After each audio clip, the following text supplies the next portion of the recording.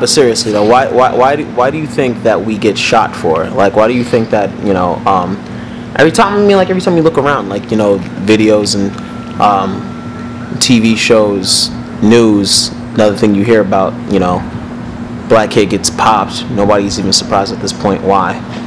I come here tonight and plead with you. Believe in yourself and believe that you're somebody. And as I said to a group last night, nobody else can do this for us. It's that sound clash that makes the gods mad. That ringing that do guys bad and make ambulances flash past. Makes moms sad and makes absence dads grab. You know, either from a dispute where, you know, simple as somebody stepping on somebody's sneaker to somebody endangering your lively being.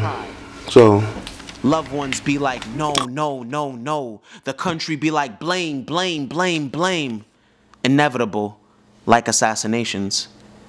The Negro is to be free. He must most of the adults in my family own a gun. Pretty sure. If you just talking about like gun violence, it's just people are just passionate about what they're passionate about, and if they get angry enough, they're gonna shoot you. Because honestly, we here in America have been taught to fear black people. And this man thought that it was okay to shoot a black kid. Check. Skittles, check. Because hoodies, maybe check. because he hated, Skittles, he had check. hatred for them. He was taught to have hatred for black people. But look at the media. I mean, like, every time you see crime happening, it's the person who is criminalized are the minorities. So, you know, when I see people that are, you know, obviously afraid of minorities, you know, and it's hard to judge them because they've been... It happens all the time. They've been trained to do that. They've in the 5 boroughs, been especially, I think, in Harlem and in Brooklyn. And it's not only the authorities that do that, but it's everyday people. You can see it on the train, you can see it on the street. If there's a black person, there are assumptions made. What you got shot for? Especially if it's a black man. Was it flicking on the wrist or flashing the kicks? Whatever vice the void filled your life with, we are all spectating this sport on the news tonight, right? It's because they're up to no good and they're trying to rob you. They made everything black, ugly, and evil. Look in your dictionary and see the synonyms of the word black. There's always something degrading and low and sinister. Look at the word. I used to live upstate for about 18 months and lived on 20 acres along with my brother in a 10,000 square foot house. And if you think I was going to bed without my tactical issue FN shotgun under my bed, you are sadly mistaken. Had to remind them that no Uzis were made in Harlem. So when you make that thing beam, statistically, you're only taking out your own team. Because of the amount of people that are able to have guns available to them, it makes it too easy for people to be able to go out and shoot people, and I think that's wrong.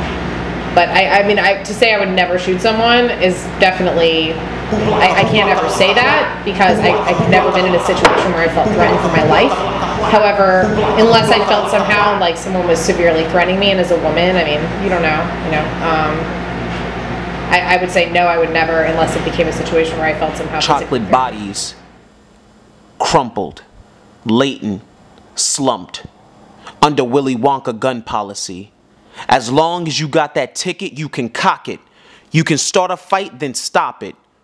All that stand your ground shit is garbage. Get it? Sanford, please tell your sons if they look like Lamont, someone might spark them. Publicly. Take down that hooded sweatshirt. Put away that can of Arizona. Turn that music down in your car. Do it now.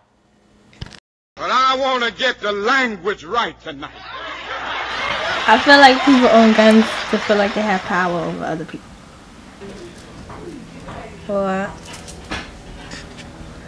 with somebody who wants to shoot somebody else.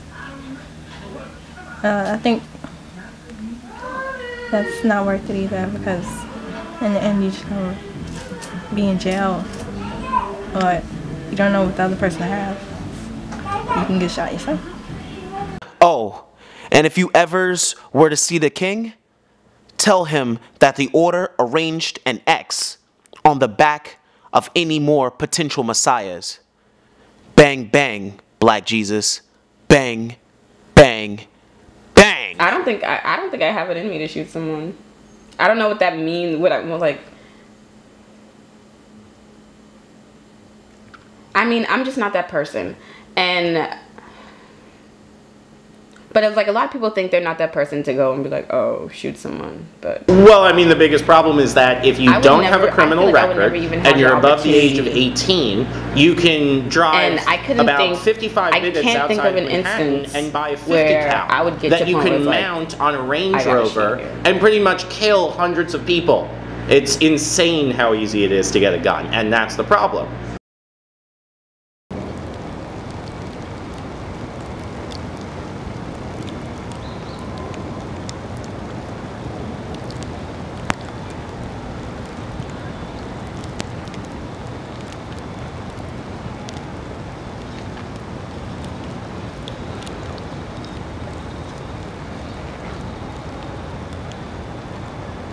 That everybody here will cry out, yes, I'm black, I'm proud of it, I'm black and beautiful. We get shot for everything. We get shot for Jordans. We get shot for jewelry. We get shot for Arizonas. We get shot for peace. We get shot for beliefs. We get shot for hoodies. We get shot for politics. We get shot for love. We get shot for speech. We get shot for fighting. We get shot for struggling. We get shot for running. We get shot for nation. We get shot for misunderstanding. What would you want to be shot for?